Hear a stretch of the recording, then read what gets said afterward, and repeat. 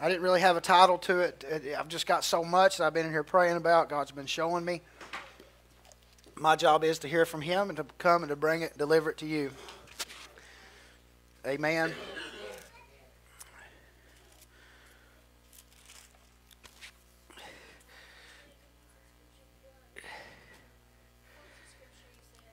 Genesis chapter 3 and verse 5, and then I want you to go to the book of Haggai. So get the book of Haggai, get it marked in your Bible. Chapter 1, verse 5 of Haggai. But I'm gonna talk about one scripture here, and then I'm gonna get into that. And are you on yet? Yep. So Father, we love you. I submit to you, Holy Ghost. God asks you to anoint me to feed your people tonight, today, your sheep. Lord, I surrender to you wholeheartedly. Give us your word. It's going to help us in due season. In Jesus' name. Bless your word. Amen. Amen. In Genesis chapter 3, verse 5, he says this right here. He says, hold on a second. Let me find the place here. I'm going to go on down. That ain't what I wanted there.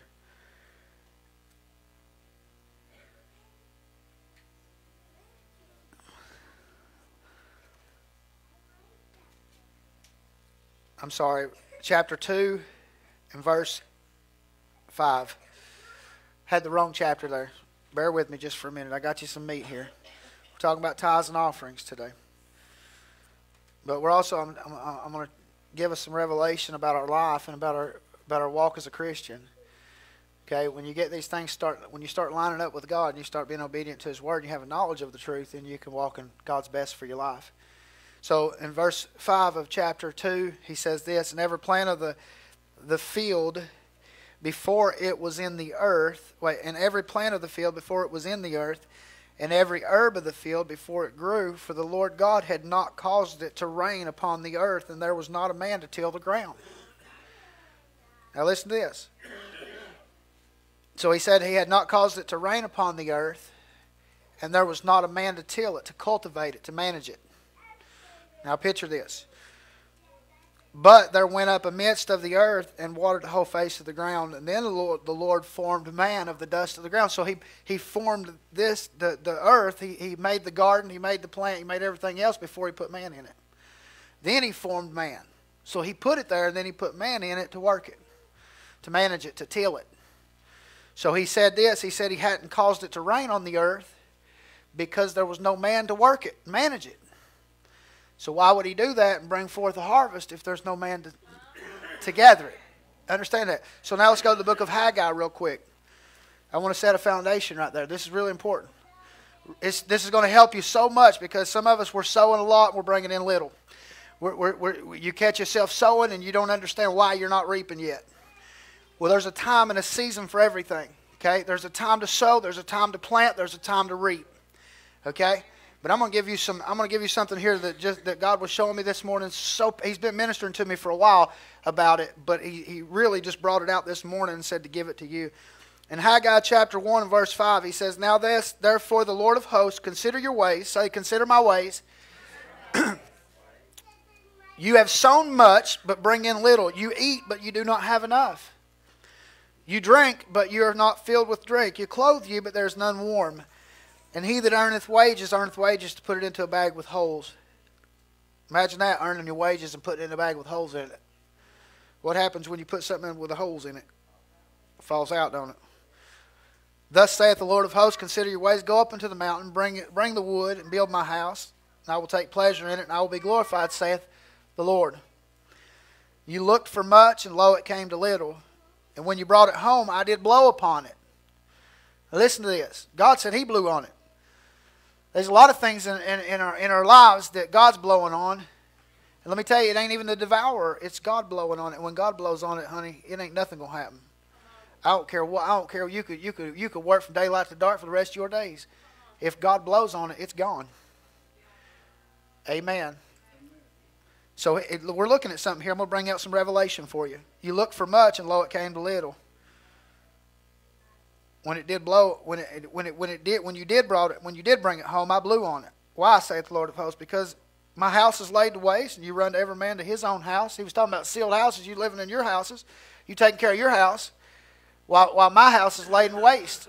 What I've said to do is build the temple. What I've commanded you to do, you've not done. So now everything that you put your hand to, I'm going to blow on it. You sow a lot, but you're bringing in little. As he said back in the book of Genesis, he said that, you know what, there was no man to till it. There was no man to work it and manage it. He said in due season that you would reap. Amen. In due season that you would reap, but can you manage the harvest? Can you manage what God's wanting to release to you?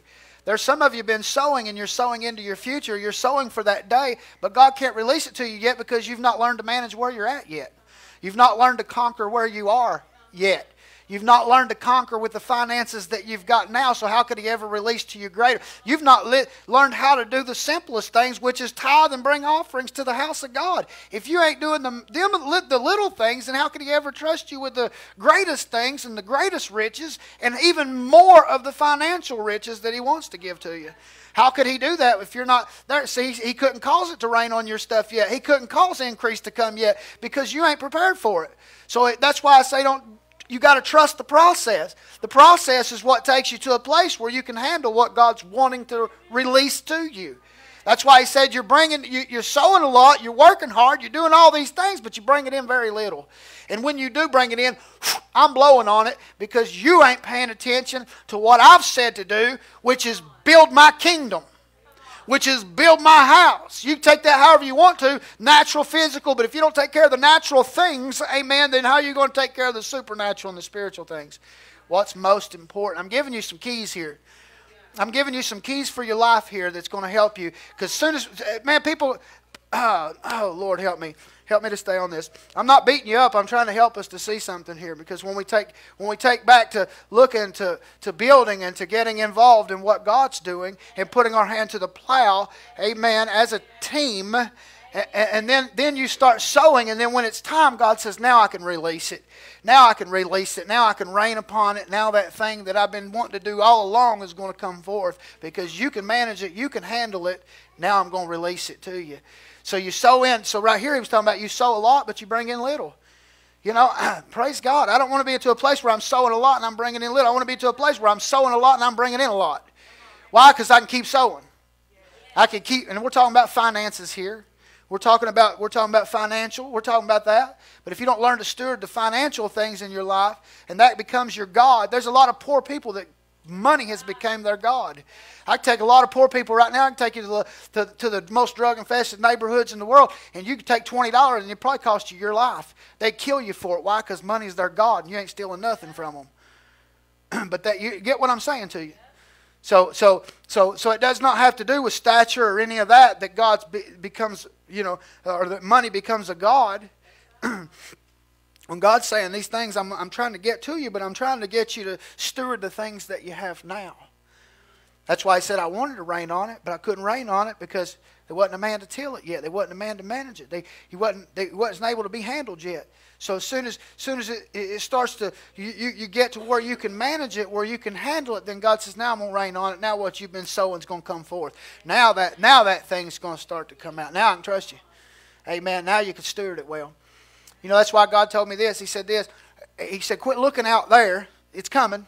Quit looking at all the things that I show you. I know you're a visionary. Quit looking at all the things that you see out there that's coming in time, and pay attention to where you're at now, and start being excellent in the house, and start being excellent, and start doing and cultivating the things and the people that you've got now. Amen. So we've come back to a place where we've came in. Now we're starting to steward the things that we've got, the people that we've got. Amen. Building the people that we've got. Going out as God leads us. Now we're starting to steward what God's released to us. The building, the thing the place that we're in now. We start to steward this with excellence. We start to take our jobs seriously. We got a bus ministry. I'm going to tell you something. Let me tell you about these ministries that you're in. Okay, when you do it, and a sister was ministering. I'm going to say this because it was ministering to me because it's something God's already been showing me about taking things with excellence. And she's like, I don't want to just get up there nonchalantly. And you shouldn't. I don't come behind this pulpit nonchalantly. I don't come without being fasting and praying and in the Word of God and knowing what I'm fixing to say. I might not know everything God's going to tell me, but I prepare myself. I prepare myself. But see, what's this? When you get put into a ministry, how are you stewarding that ministry? What about your bus ministry? How are you stewarding that? I got a friend of mine I sat down with. We sat down at a table with a friend of mine that pastors a church here in town. They said they bought them 2 buses. They started running a bus ministry. They went to Knowlcrest, got 28 kids, and brought them into the thing. Brought 28 kids in there. 6 of them got saved. 6 families are in that church today. How are you stewarding the things you've got? What are you taking time to fast and pray? Are you building your own life in your own house while this house lies waste? You step into a position here, God expects you to take it very seriously about what you're doing. You think God's playing? No, He ain't. And if you're standing there not doing nothing and you don't decide to do, step down and step away and let God fill that with somebody that will do it, because He will fill the position, honey. You understand what I'm saying to you? God's house will be built. The kingdom will advance. The kingdom will be built. You can either be a part of it or you can stay on the sideline. You can go your own way. So this boat's going to sail, honey. This thing's going to continue to go and grow and do all the things that God has designed it to do. Okay? You can either be a part of the plan or you can go back and you can do your own plan and go your own way, and God's going to blow on everything you do. I'm trying to get us to see the importance and get us shaken back up to what we're doing. That pastor took a vision. See, God's been doing something in the body. He's part of the body. Well, he took that, what I cast the vision for a long time ago. And somebody took it and they said, you know what, I'm going to go in here and I'm going to get all these kids. Went in there and they said they went into youth ministry that day. There was 28 kids on a bus from one place. That somebody had went in there and got on the ground and took time out to do the ministry that they had been assigned to. If you don't learn to steward what you've been given, if you don't learn to steward where you're at, how are you ever going to get released anymore? You're going to be stuck in that same place or bouncing from here to there to here to there because you ain't being faithful and you ain't stewarding what you've got. God said, I can't give increase. You're worried about your life, your home, and all your stuff while my house lays waste? Nuh-uh. Not the way God's will works. A lot of people going their own way, doing their own thing, and they let the house of God lie waste. They let the work of God lie waste. When God puts you in a position, or you step up to take a position, that's a very serious thing. And I suggest you do it with excellence, and you learn to do it. You learn to steward it very well. If not, step down from your position. Step back and let somebody else to feel it that wants to, with a fervency, to go out and win the lost. Praise God, to come in, to bring it. Knowing we're a part of a team. We ain't just one man show. I just got a part to play. But we're a team, and when we all work together, guess what? The thing gets accomplished. God gets the glory. People's lives are changed. Praise God. Families' lives are restored and changed. Why? Because all of us have put our part in. All of us has put our hand to what we're doing, and we do it with excellence, and we fast. Like I said, we fast and we pray and we take very, very, very seriously what we're doing, because we're working for the kingdom and the King of Kings and the Lord of Lords. And we're not serving just whatever. We're serving in the Father's house. Amen. Media team, whatever it is that you're doing, fast and pray. Get these things, get serious. Let God use you in the anointing to bring it up, to minister to people, to do outreach, whatever it is. When we learn to do our part, amen, it takes the weight off of everyone else, and then things become excellent. God can say, you know what, now I've got someone that can till. Now I've got people in place in this place. Now I can blow on it. Or now I can rain on it. Now I can release what I've been wanting to release to them all along. Now they're able to steward it. Now they're able to take care of it. And they're doing it seriously. And they're doing it the best they can. I'm not saying perfect, but they're learning and they're trying. And they're growing in the anointing that I've placed on this place. They're growing in that anointing. Now I can release to you. Now, not only am I going to do that, but since you paid attention to my house, says the Lord, since you paid attention to my work in my house, now I'm going to pay attention to yours. Now I'm going to pay attention to what's going on in your life. Now I'm going to pay attention to what, amen, amen. And right here it lays it out there. Now watch this. I'm going to go here and I'm going to close. And then go on down to verse 13. Then spake Haggai, the Lord's messenger, and the Lord's message to the people, saying, I am with you, saith the Lord.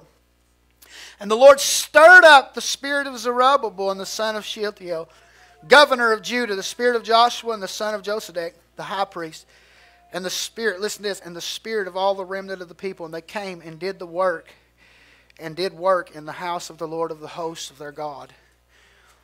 I want you to see that. Right here, verse 14, look here, the last that verse. So not only did the prophet's spirit get stirred. What happens when your spirit gets stirred up? That's called revival.